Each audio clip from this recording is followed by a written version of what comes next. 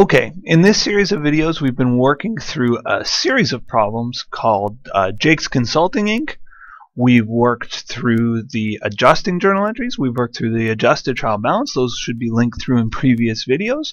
Now we're going to prepare a closing journal entry or closing journal entries for this company.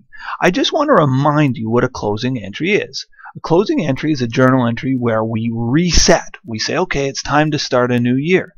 When it's time to start a new year, some accounts reset to zero. Others don't. Like when I start a new year, my cash doesn't go down to zero. I continue on with $42,000 cash in this case. But certain accounts do get reset back to zero. They're called temporary accounts, and those accounts are specifically dividends, revenues, and expenses.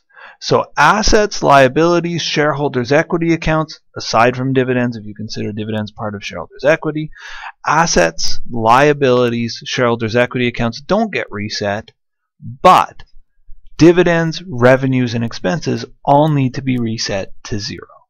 So that's what we're going to do in our entry. We're going to credit our dividends to make it go to zero. We're going to debit our revenues to make them go to zero. And we're going to credit our expenses to make them go to zero. And that's opposite of what we normally do.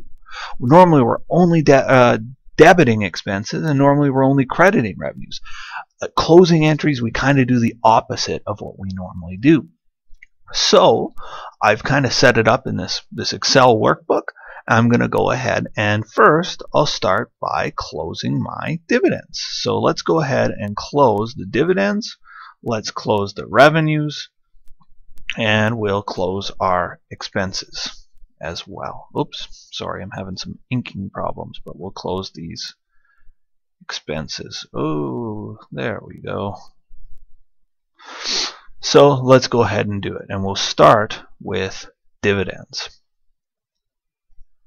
So to close dividends, as we've said, it's sitting there as a debit of $10,500. I only use this adjusting column or adjustments column. I don't use the unadjusted trial balance or the adjustments. I use the adjusted trial balance column.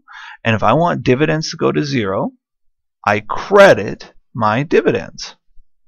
And I'm going to credit my dividends by $10,500. My debit related to this is to debit retained earnings.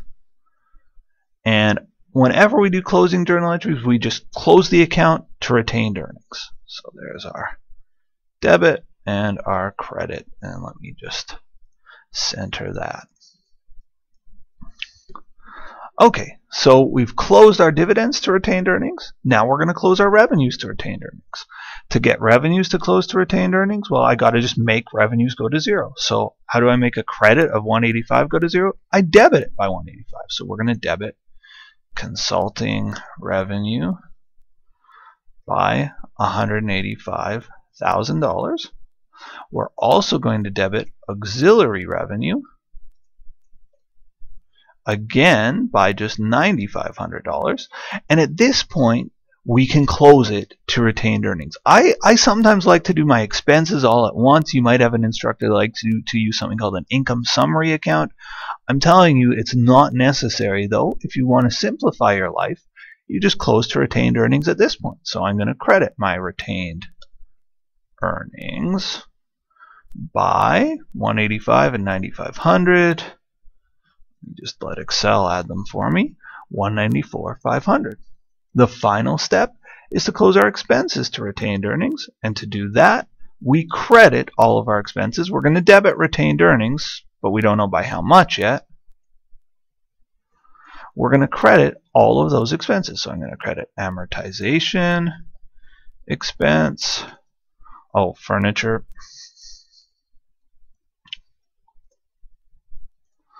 I'm going to credit amortization expense on my building,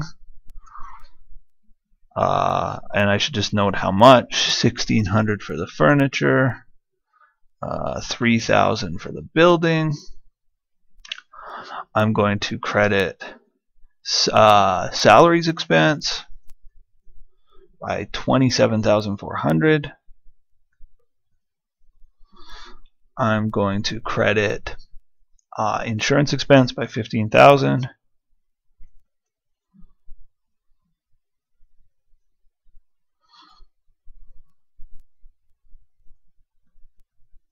Missed my commas there. I'm going to credit rent expense by 12,000.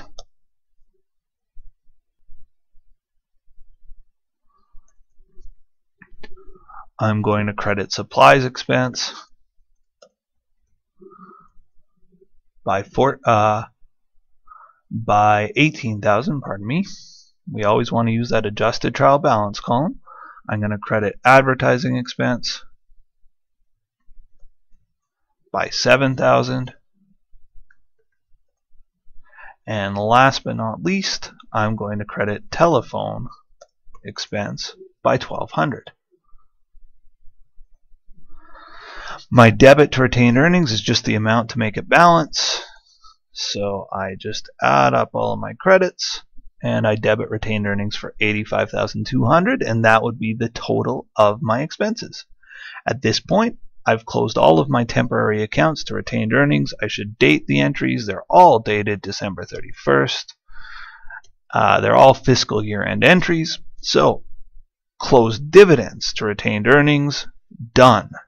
Right? I said dividends was a temporary account that needed to be closed.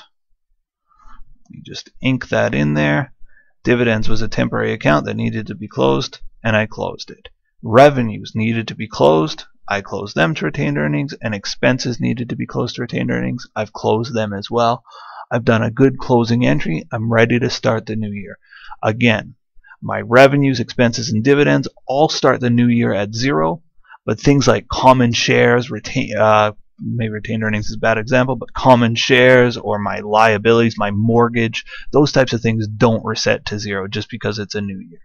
We close dividends, revenues, and expenses to 0. That's all for this series of lectures. Hope you've enjoyed it. Hope they've been useful.